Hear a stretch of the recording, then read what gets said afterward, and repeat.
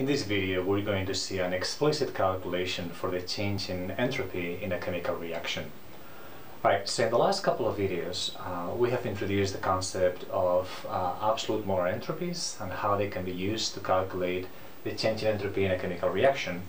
And then we have also seen the origin of those absolute molar entropies via the third law of thermodynamics. Okay, so here we're simply going to take those values that we have described in the prior couple of videos, and then just see how simple it really is to try to use them to calculate changes in entropy in a chemical reaction. Okay, so before we do that, I want to draw your attention to the fact that predicting the sign of the change in entropy in a chemical reaction is very straightforward.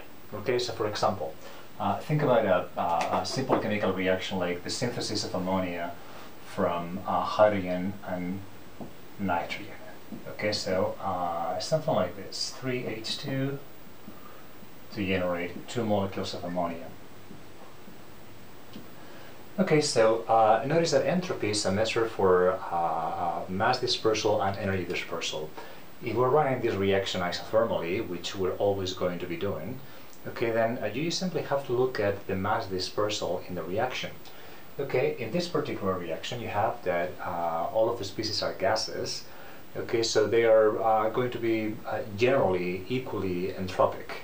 Okay, so really the only thing that you have to do is see what is the stoichiometric coefficients in reagents and products. Notice that in reagents you have 4 molecules reacting, and in products there's only 2. Alright, so what has happened is effectively a mass agglomeration during the reaction, and that means that the change in entropy for the reaction should be negative. And it is. For this particular case, it's about minus 200 joules per mole Kelvin.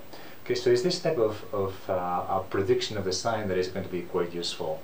As a general rule, because gases are more entropic than solids and liquids, when you look at the chemical reaction, you have to look first at gases.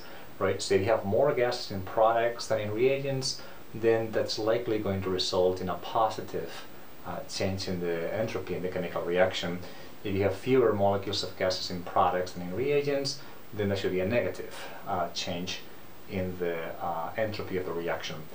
Now, in some cases, you're going to have the same number of moles of gases, and then that means that you have to think about something else. Okay? Alright, so now let's switch gears and just do an applied example, just to see how to punch in numbers in the equation and so forth. Okay, so we're going to calculate what the change in entropy in the combustion for sucrose at 298 Kelvin and 1 bar is. Alright, so the first thing that you have to do is figure out what the combustion reaction for sucrose is. Sucrose is a solid and has stoichiometry C12, H22, O11, and then we're going to combust it, which means that we're going to make it react with oxygen and gas. And the products, when we run this at 1 bar and 298 Kelvin, are going to be CO2, which is a gas, and then water, which is a liquid, at those conditions. Alright, in order to do these calculations correctly, we need to balance the reaction appropriately.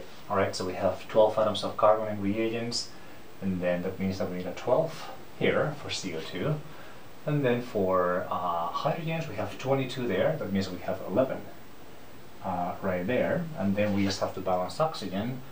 We have 11 oxygen atoms here, 2 there, 11 there, and then 24 there, so that means that we need to put here a 12. Alright, so that is how you balance this chemical reaction. Now, before punching any numbers, we can predict the sign. Okay, so let's see, let's take a look at the number of moles of gas. Notice that in this particular case there's only 2 substances that are gases, CO2 and oxygen, but they have exactly the same stoichiometric coefficient, so that means that you actually can't use that criterion here. But we can look at the rest of the species. Notice that the rest of the species is 1 molecule of solid for 11 molecules of a liquid. Okay, so generally you expect that liquids are more entropic than solids. And in this particular case, you actually have 11 molecules of liquid for each 1 molecule of a solid. So this obviously is a reaction that generates a dispersal of matter. You expect the sign of this reaction to be, of the change in entropy for this reaction to be positive. Right, so let's see if that works out. Again, what we do is simply we utilize this equation where we are going to take the change in entropy in the entire chemical reaction, as is the balance of products minus reagents, the absolute molar entropies of products minus reagents.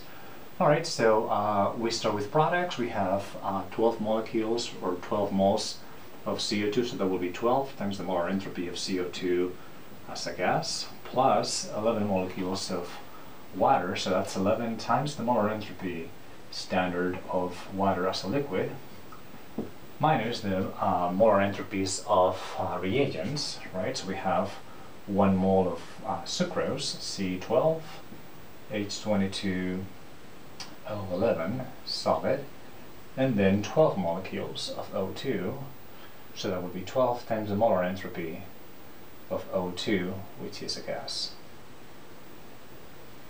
Okay, alright, so we just simply go to the table and get those numbers. I'm not going to write units specifically here, but all of the units for the molar entropy are going to be joules per Kelvin per mole, right? So we'll have here 12, and then the molar entropy of CO2 is 213. Actually, I'm going to write the units because I think it's still useful. Mole Kelvin plus 11 times 69.9 joules per mole Kelvin minus the change in entropy, or the entropy of reagents, which is for sucrose 360.2 joules per mole Kelvin, plus 12 times the molar entropy of oxygen, which is 205.1 joules per mole Kelvin at 298 Kelvin of temperature. Alright, so when you punch these numbers in your calculator, you find that this is going to be a positive number, as we had anticipated, and has a value of 511.9 joules per mole Kelvin. Alright, so positive, again, as we had anticipated, and again, you can clearly see that there's really no mystery to calculating the change in entropy in a reaction, as long as you have what the absolute molar entropy is. And again, we have spent quite a bit of time explaining how those absolute molar entropies can be determined from the third law of thermodynamics. Alright, so this is kind of an application for how to determine the change in entropy in a chemical reaction. But there's one question that one can ask, and that question is the following. Okay, so we have here this value for the change in entropy. The question is, does this mean that this reaction is spontaneous? And to answer that question, you actually need more data. The answer to that question is we do not know. Notice that the only thing that we have done here is calculate what the change in entropy for the system is. Right, the system is just a chemical reaction, but the second law of thermodynamics, which is what allows you to predict spontaneity, requires the calculation of the change in entropy in the entire universe. This is just one of the pieces of the universe, right? That's just the system. To this, we would need to add the change in entropy in the surroundings, and if the balance of that number is positive, then the reaction will be spontaneous. If it's negative, then the reaction will not be spontaneous as written, reagents to products. It will be spontaneous in the reverse direction.